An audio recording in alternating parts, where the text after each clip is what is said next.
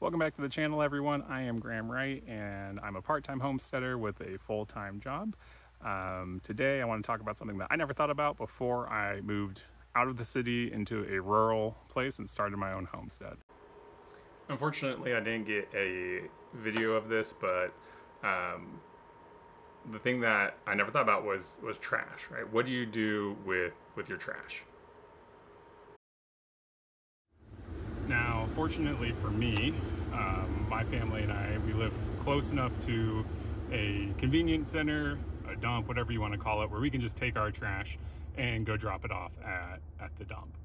However, for most of you, that might not be an option.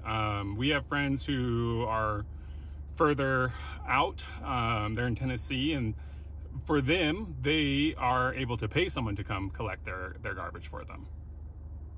Now, if you don't have a convenience center nearby like I do, or you don't have trash services where you are at, here are two other options you can do to dispose of your garbage. Option one. Okay, so option one is to feed it to your chickens, or compost it. I think those are kind of the same thing in my world. So what we do, we use a 5-gallon bucket.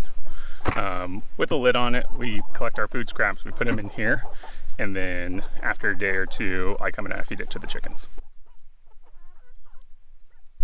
Option two, if you don't have trash services or convenience center and you've already feeding your food scraps to the chickens, your wood waste or your paper scraps or things like that, those can all be burned. Now, my burn pile hasn't been used in a while. You can see it's got things growing in it, but when we first moved here, with all of our moving boxes and all of our all of the old cabinets that we ripped out, all of those things got put in a burn pile and they got burned. Then whenever we have down twigs or things like that, we also throw those here on this burn pile. And yeah, so I'm saving up to burn some stuff here. Okay, so the final option that I can think of is to bury it in underground. It's probably not the best solution, but if you had to hide your waste somehow, because you don't want predators, you don't want animals scavenging and coming around for it, you could dig a hole and you could bury it. So those are the three options that I can think of. You can compost it / feed it to your chickens, you can burn it, or you can bury it. Or you can dispose of it properly and find a convenience center and drive it in your truck there. Now, the thing with trash is that it does smell. So for us, we do have a basket carrier on the back of our SUV. It's perfect for putting in food scraps, or not food scraps, putting in our garbage bags and being able to haul those off.